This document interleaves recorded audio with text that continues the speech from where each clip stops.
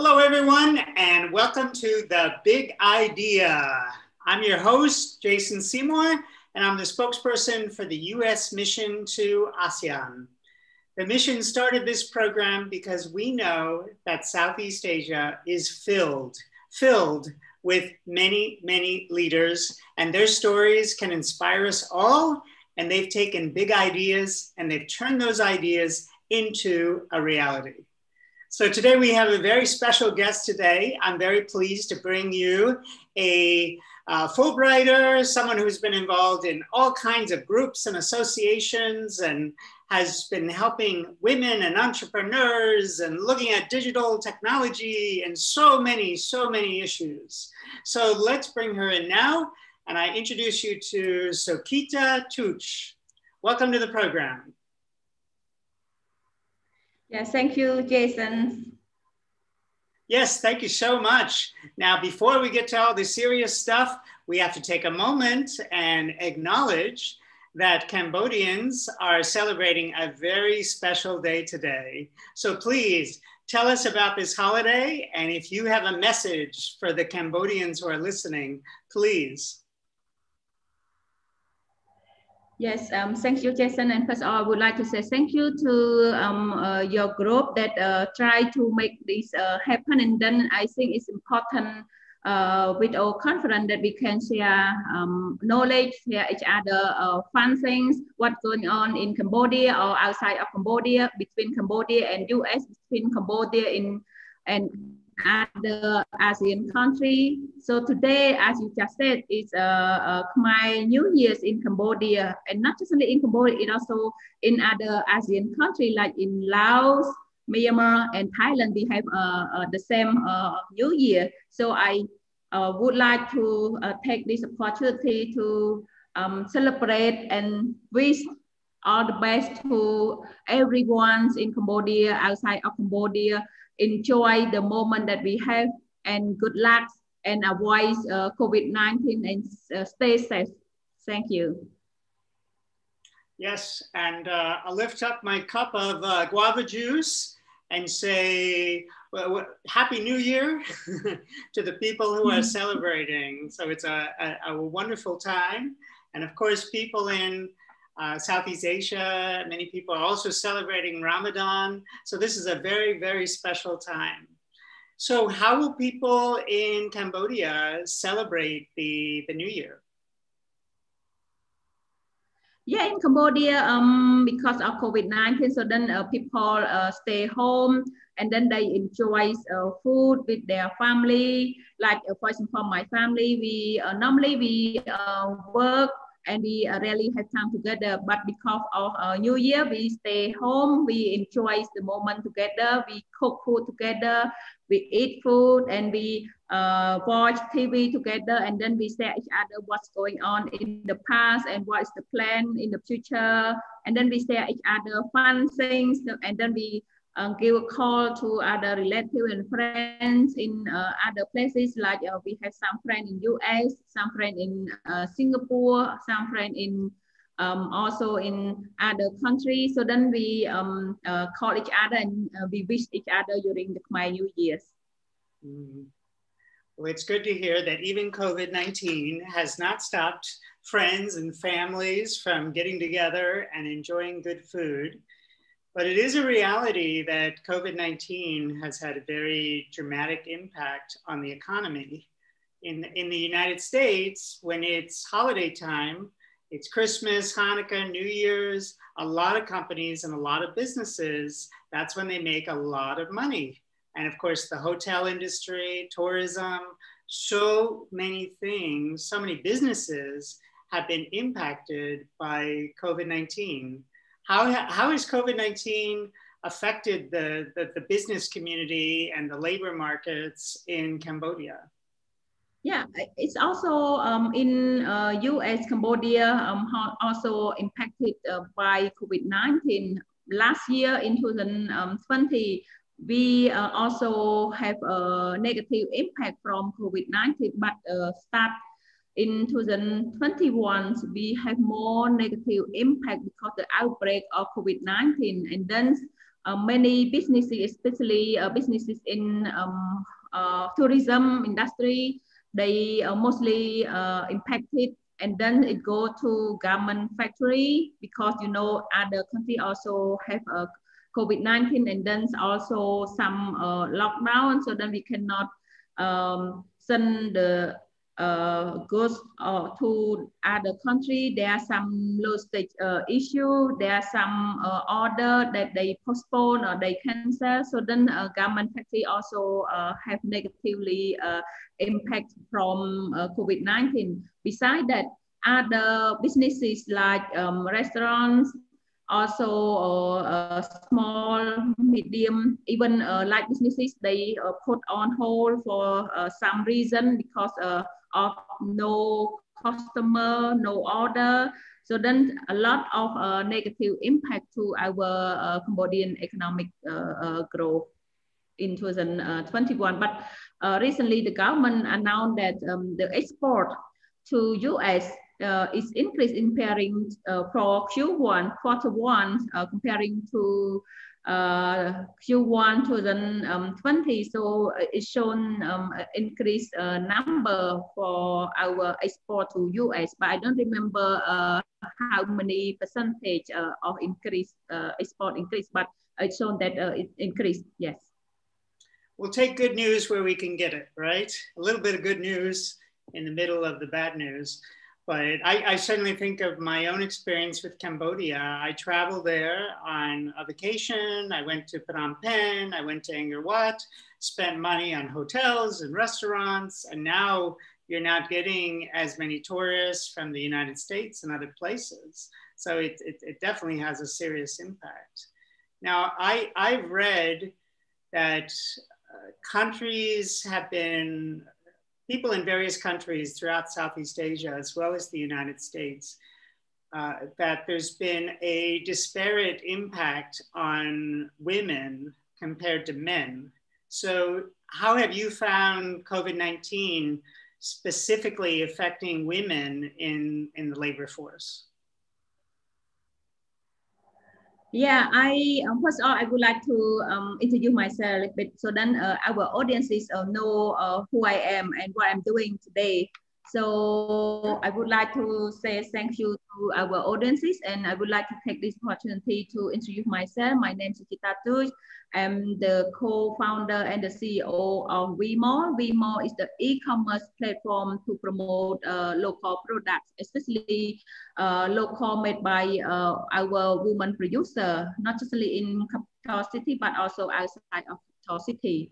And going back to your question, how COVID have any impact to women? Yes, of course, like I just told you recently, it's about the impact to tourism industry and also garment factory. So then these two main industry, we have a lot of women employee, and then also women employers in this industry as well. So then when COVID came, they also get a lot of impacts, negative impacts from COVID-19, especially for those who work in informal economy.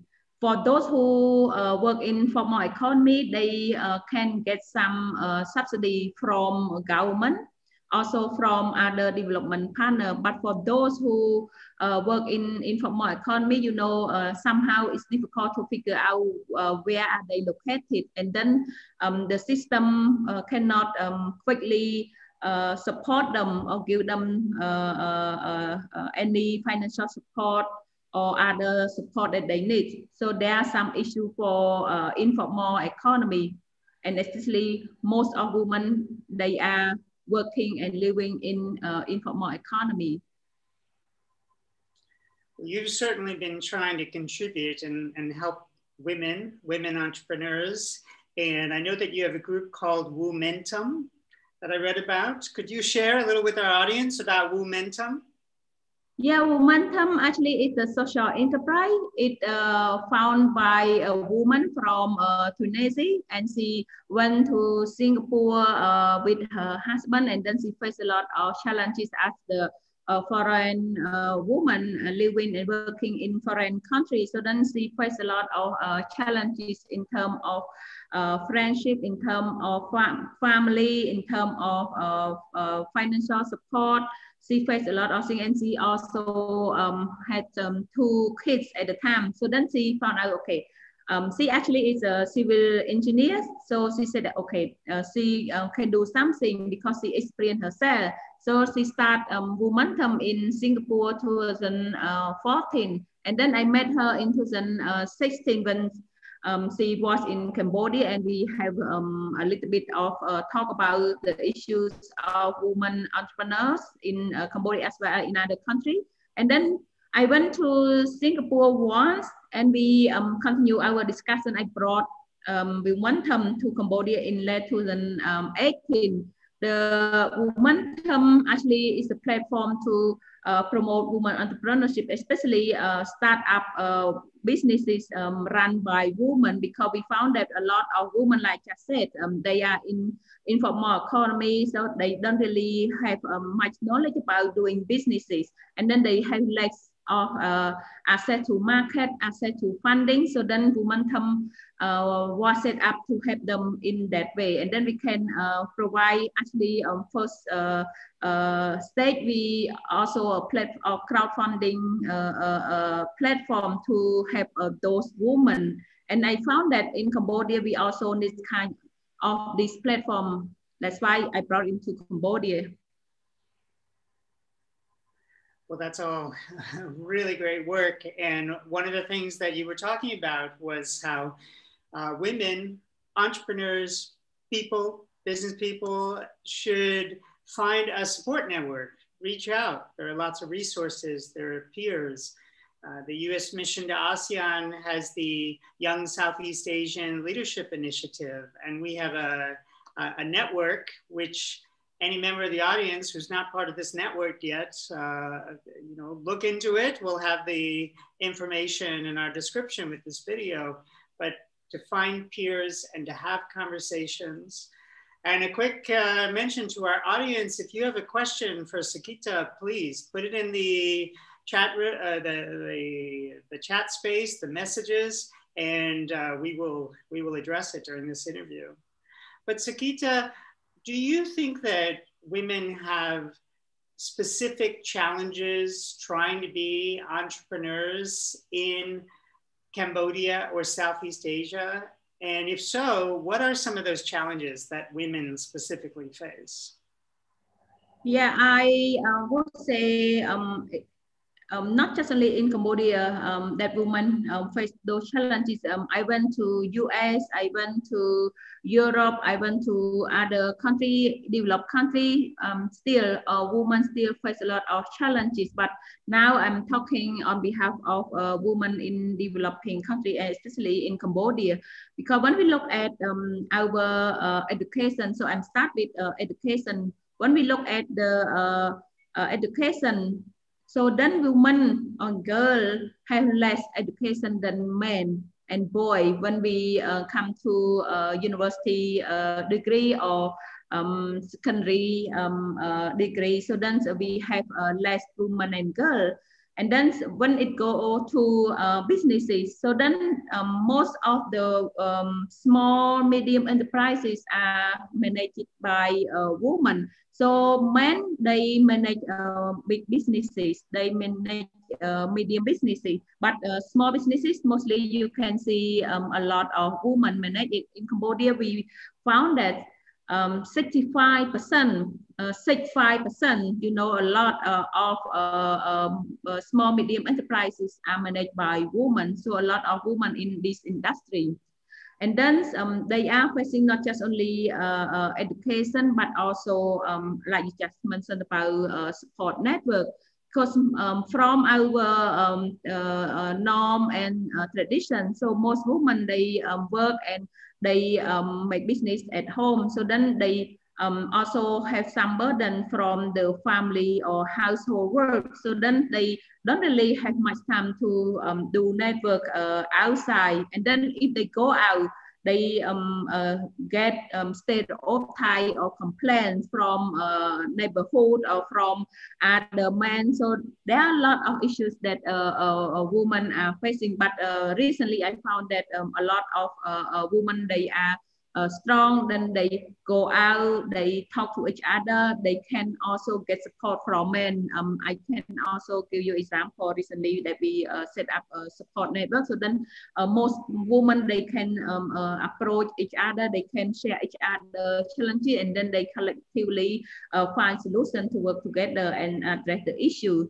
Besides education, besides stereotype, we also found that women lack of digital knowledge, because currently we talk about digital economy. So technology, digitalization has no border. Like for example, right now we can do online talk. So then some women, especially those who live in rural area, so then they don't have access to listen to what we are talking. They don't know how to get it done. So a lot of challenges about digital transformation that I can say at the moment. Yeah. And besides that, we also found that access to market, access to finance, also the major issues for women. What do you think is the barrier to women being having access to education? Is it a cultural issue?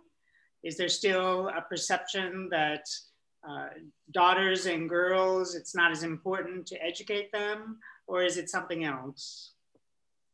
I think still it's about cultural issue, because some family, they still think that men and boys should study more, they should do more, and women and girls should stay home and do housework. And then even we have a lot of program awareness, raising program about gender equality, gender equity in our educational system, but still some family, they still put girl and woman at home. And also I noticed that for those who live in the city, even they have a job to do, they have business to run, but when they go back home, they still do household work. And the men, we observe that when they go back, or they do something else, but some family, they share household responsibility. But still, some women, when they go to work, they still work with other men. They still get some discrimination from the men at their workplace. And when they go to home, they still do household work. And during COVID-19, kids are supposed to have online learning at home. So then women again still taking care of children education at home. So then during this COVID crisis, we also share each other about the issue faced by women. And myself also with a team also conduct a session about mental healing. So during the COVID-19, and business also has some challenges, what can be done? So we need to be calm, and we need to, how can we release stress? We also have this kind of program for our women in our community. Now you obviously have a lot of confidence and you're very well educated. Did you have a supportive family growing up that inspired you to pursue those goals? Or was that just something special about you that you pushed forward and made it happen? Yeah, thank you for these questions. I would like to give this credit to my mom. She actually did not have a higher education. I very much appreciate her effort to push her kid to study hard to get a higher education. So I remember since I was young, I was born in a rural area, and we didn't have anything at the time. And she tried hard to make money. So from that time, I still remember. Now I already recall what she did for our family. She worked hard. She also bring us along. The train at the time. She brought us on the train and put some products on the train, and then she stopped one station to another station to drop her product to her customer, but her kids are on the train with her. I still remember. That's why I always tell myself, so whatever I'm doing, I still put the woman or the gender is the core of my work. Even I work for a private sector, I work for non-profit organization, I work for public organization, I still put woman and gender as the core work of my of what I'm doing. Yeah, so my mom is a role model what I can be myself today. And were you raised by both of your parents? Was your father part of your upbringing as well? Yes, talking about gender equality, so then I can have a story to share with you and with our audiences. I get a lot of support from my dad, because my father, he's always say to everyone in the family, either you are girl or boy, so you need to study hard. I don't have any property to share with you when you when you grow up. So then just only education. So you need to grab that opportunity. So then my father is the best example of men support and gender equality, because he said that either you are girl, but if you can study more, let's do it. Let's go. And everything at home, just I and your mom can manage. So just go. So talking about education, myself and my brother, my sister can get higher education, can study abroad. So all this I can say is from my mom, my dad support, I can say, yeah. I asked about your dad because I was thinking about my grandparents. My grandmother was the first woman in her family to go to higher education, and she got her PhD, and she married my grandfather. And my grandfather used to tell me that some men would say to him, aren't you a little intimidated that your wife has been so successful? And he used to say, no, because we're a married couple, we're a team. So her success is my success. So the path to success for women comes from both men and women. We both have a role to play to provide opportunities to all men and all women so they can reach their potential. It's a team effort. So yeah, I want to talk. Yeah, it's about team effort. It's about solidarity and also common interest, because my father, he's work in the public sector, but he's always promote gender equality. So everywhere he go, he always talk about his daughter, his son. So it's equally treated. So I never feel that, oh, my brother have a better chance than me, or I never feel that in my family. I always share this to other people. So you should treat your kids fairly, so then they can grow, you can unlock their potential. So my mom, my dad, or my sister, my brother, we always discuss about our plan, and then we together agree to go for it or not. Yeah. Fantastic. Now you went to the United States on the Fulbright program. Tell us a little bit about your experience with the Fulbright program and living in the United States. Yes, actually, before I went to United States in 2019, before I got a Fulbright scholarship, I was in IVLP program in 2018. So when I was in 2018, I would like to share a little bit at the time, because before I submit my application, At the time, I never know US. I just watch a movie. Oh, okay. US is a good country. Is a dream country for everyone. So then I decided to submit my application, and then luckily I got selected. And then I went to US with other 11 women entrepreneur, and I went to 3 states.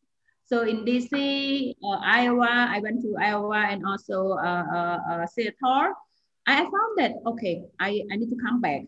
And then when I come back, I got an announcement from the US embassies about Fulbright. And then I told my mom, I want to go back to US because I found a lot of opportunity there. I can connect to many people.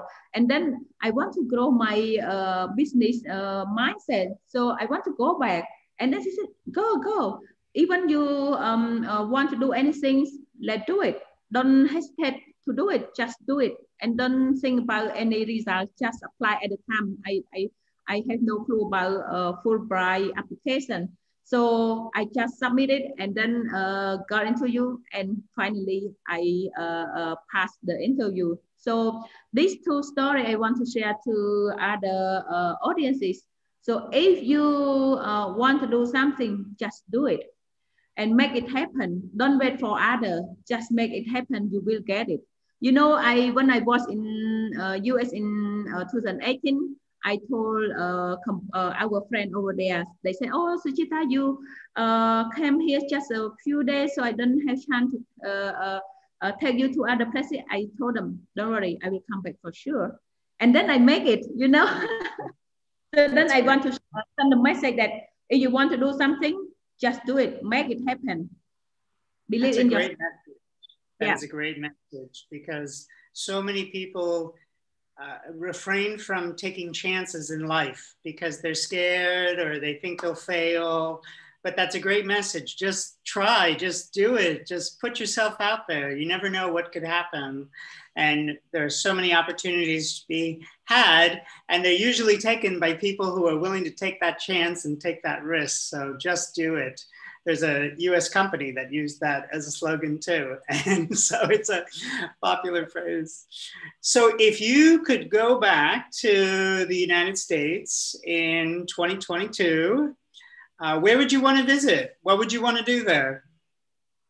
Yeah, actually in 2019, I went to 12 states. And then I want to visit all states in US because I want to see what they have in different states, because I went to 12 states. Each state have their unique points. I found each state have their unique points, and people are different from one state to another. And then opportunity also different from one to another too. So then when I was in those 12 states, I found 3 things from US.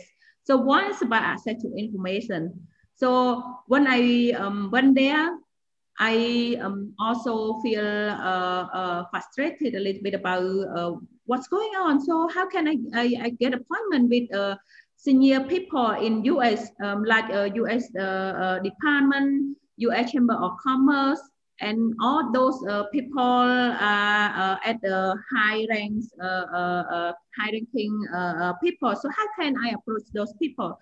But because of access to information, I can get into their website. I can get information from the website. I can send them email straight away. So then I can meet them finally. So I really appreciate about access to information in US. So everywhere, every state I go, so I can find information, find people I want to meet easily. So it's a first impression when I was in US. And the second impression I have when I was in US is about technology, because I want to buy something, it's easy. I just place my address, so then a few days it comes to my door. So then they just put the product I order on my doorstep. So then I can get what I want quickly. And it's just 1 click or 2 clicks, I can get what I want. So it told me something at the time. That's why when I got back, I said, okay. When I was there, I said, okay, I need to do something. Finally, when I got back to Cambodia, I set up e-commerce company because I was inspired by e-commerce in US. So I can buy everything just only 1 or 2 clicks. So this is the impression I have from US visit. Yeah. And when you ask about which state that I will go back. So, you know, my mom, my dad, they never go to US. But when we talk about US, my dad always said, okay, he want to visit Hawaii. So I will go there. I will bring them to see what's going on in Hawaii. And my mom said, oh, I want to visit New York. So yeah, so these 2 states I will go for sure. I will bring my mom, my dad with me as well. Yes. And if you could meet a famous speaker or politician or leader in the United States, is there anyone you would like to meet? Actually, in 2019, I met Hillary Clinton. At the time, she launched her books. And then I know at the time I was in Washington, D.C., but I saw the announcement that she launched her books in New York. So then I booked the ticket. I flew to New York, and then finally I met her there during her book launching. So that's why meeting famous people, meetings, politicians, I said to myself and share with my friend, it's not difficult if you have a willingness to do something. So there's, if you have a will, there is a way to go there.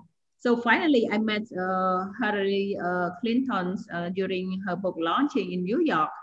And then actually, I also visit a few places in DC, and I met a few people, politician people as well at the U.S. State Department.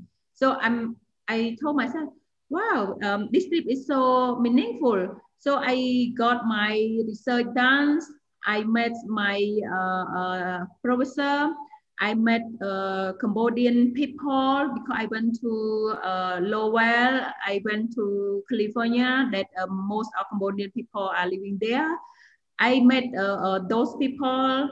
I met my friends from Canada. We are now become friends. So not just only about academic life when I was in US. So many things I can learn from, I can connect to. As a woman, as a leader, do you remember any tips that you heard from Hillary Clinton? Or is there something about Hillary Clinton that inspires you? You obviously really wanted to meet her or see her. What is it about Hillary Clinton that is special to you? Yeah, it's about her characteristics of being a woman in politics. And then when I met her there, when I read her books, I told myself, and also during the event in US, because I was invited into to attend many regional global event in US. And then I told people there, I want to see the world led by women. And when I saw the election result, finally I can see vice president is a woman. So I'm so glad because when I was there, I always wish to see the world led by women. So I hope that more women in the higher position and lead the country, lead the company, and also they will work collaboratively with the men and make the best of the world. We have a question from our audience who wants to know if there's a particular woman leader right now who inspires you, and it could be in business or a politician. Is there a woman right now that inspires you? Yes, like I said from the beginning, my mom is the first woman who inspired me because I live with her since I was born. So she's always in my head. She always give me advice what to do, what not to do as a woman, as a human being. Even she less education, but she's perfectly is an advisor for me and the role model for me. And another woman from our country is our former queen because she helped our king to build a country. So her name is Andra Devi. So then I inspired by her role models as a wife of the man, even she is not publicly shown to the people, but she has done many things. And she is the one who promote our culture and education at the time during the Korean period. But when we talk about women who can inspire me more, actually, I always look up the role model of Oprah Winfrey because she is a Black woman and she has done many things in US. And then, you know what, I plan to meet her, but I cannot book a ticket for her talk show. She also have a talk show. I tried to book ticket to watch her talk show by my eyes. Is what's going on. And then, you know, when I got back from US, I also set up a media program. And I always watch her show. I always share her tip with our team. How can we make a great show to our people? In Cambodia, we when I got back from US in March 2020, we set up a program called Women-Tech-Media. So we create a show talking about women and technology. Wow. Well, this conversation has gone by so quickly. And we're already at the end of the show. But I was going to ask you at the beginning, but would you like to share a Happy New Year message in Khmer with the audience? Yes. I think I already start from the beginning, but at this end of the show, I would like to say, would like to send some messages to our audiences.